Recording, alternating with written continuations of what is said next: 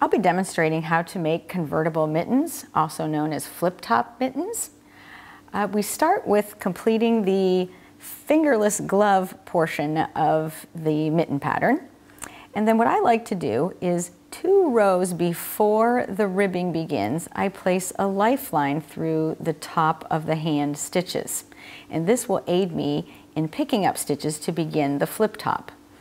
So as you can see, I have the lifeline, this orange yarn, running through each stitch.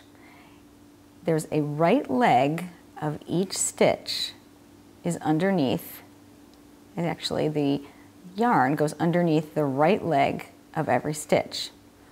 It is above this lifeline that there's a bar that we are going to pick up and knit, and that is going to attach the convertible top or the flip top to the fingerless glove. So we start by, here's the very first stitch. You can see there's the right leg of it. I'm going to go underneath with my needle tip, underneath that bar right above my lifeline, and I'm going to join the yarn. So just leave yourself, about a 4-inch tail that you can weave in later. And for that first stitch, I just kind of secure the loop around my needle, and then just pull that stitch underneath that bar. So this is actually a pick up and knit. So now I'm going to go to the next stitch. So again, here is my lifeline running under that right leg of the neighboring stitch, and above that lifeline we can see a bar right in the middle of the stitch right above it. There's where we're going to pick up. It's actually the row below the ribbing. So now my needle's underneath that bar, wrap my yarn around and draw through a loop. So 2 have been pick up and knit. Go to the next stitch, and it's very obvious by the lifeline running underneath the right leg of it. Now here it almost looks like you're going into that purl stitch, but you're not. Just wiggled right in there. See if I can pull it apart so you can really see it. There's that bar right above my lifeline. Go underneath that bar, wrap your yarn around, and draw a loop through. You will pick up 1 stitch for each stitch across the top of the hand. In this example, I have 18 stitches. So I will work my way across, always finding the lifeline and the bar above it. It's that bar above the lifeline that we're going to pick up and knit.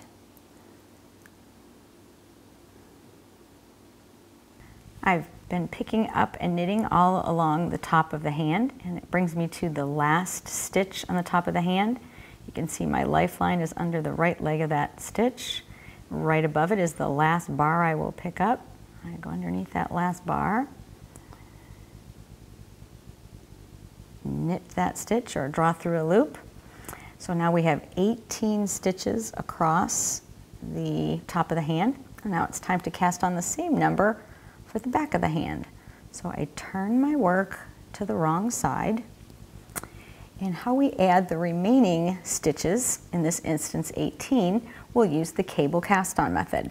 If you're unfamiliar with that, I recommend that you watch my cable cast on video, and I'll give you a quick little lesson here.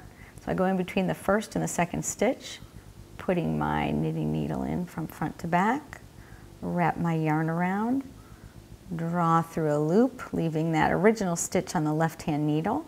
I'm going to go under it with the left-hand needle and pop it right back on there. So that's 1 cast on. And I repeat that. Go in between the first and second stitch, wrap your yarn around, drawing through a loop to the front, go underneath it with the left-hand needle and pop it back on the left-hand needle. So 2 have been cast on. So I'm going to continue doing that until I have cast on the same number of stitches that I did on the top of the hand. So I have cast on all the stitches for the palm onto the same needle that I have the top of the hand stitches, but now it's time to divide these stitches to begin knitting in the round.